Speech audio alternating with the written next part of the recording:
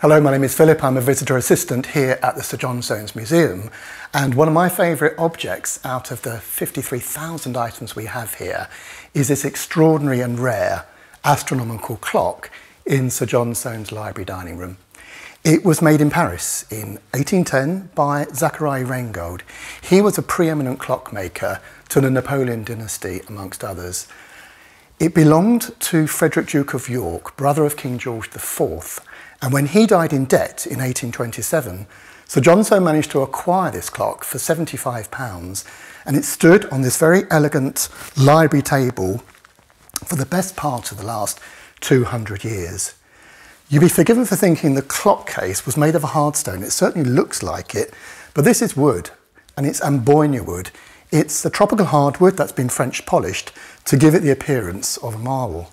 The clock case, the form of it is a classical temple, and it's displayed under this wafer-thin original glass dome.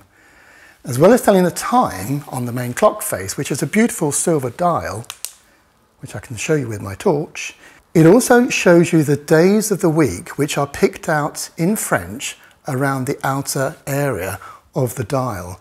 But what makes this clock very special is not necessarily the timepiece, it's the highly intricate clockwork model of the solar system that you see on top. It's called an orrery, the Earth here with that paper gore showing all the countries mapped in the early 19th century.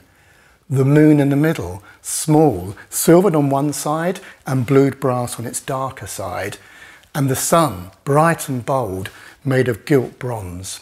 The clock operates on a 4-year lunar cycle, and there is a separate ivory handle on the right-hand side of the clock that will start the mechanism for the orrery. When that happens, it will still tell the time, the days of the week, but it will also tell you the days of the month of the year.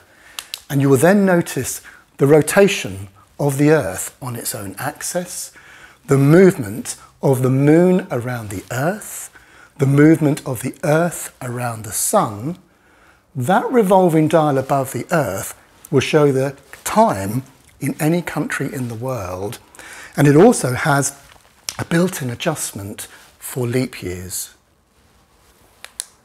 Around the outside of the ring are signs of the zodiac, and they're depicted in a beautiful, ornate, gilt ormolu. There are only 5 of these clocks that survive anywhere today. Sir John Soane loved complex mechanisms, and this one clearly fascinated him. We reopen on the 1st of October. Please download a free ticket from our website and come and explore and revisit the Soane Museum.